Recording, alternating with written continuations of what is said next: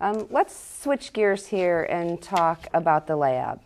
And for those of you who have been to the lab and have seen the pictures that line the hallway, you can appreciate the love and the compassion that jumps out from the walls in the offices.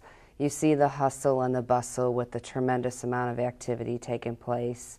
And it's really important to know that 75% of the funding to support that lab comes from FOP family fundraising, endowments, and donations. But Dr. Shore, can you tell us a little bit more about the lab? Sure. Well, the lab has grown quite a bit since 1991, when I was first recruited to Penn to work with Fred to set up a research program to start FOP. When we started, it was me and Fred and some empty rooms.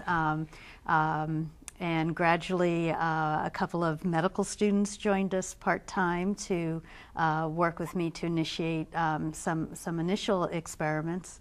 But with time, as our ideas have grown and our knowledge has grown, we've developed a good team of people, medical students, graduate students, postdoctoral fellows, research specialists, collaborating faculty who have worked with us on various aspects and a number of questions of FOP research, and it's really quite an exciting place. I think it takes time for all these ideas and projects to develop to where we reach a milestone and we reach a point where we feel we've accomplished the next step in our learning. But it is a very exciting place to be.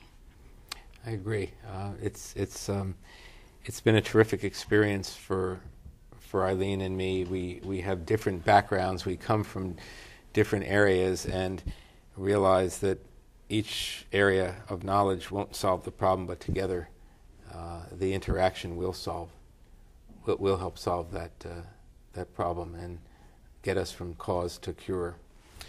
And it's been one of the great and extremely exciting adventures in life to be able to learn molecular biology and to have Eileen come to the clinic. And we often share insights that help us move this work forward that I think is absolutely critical to the success of the mission.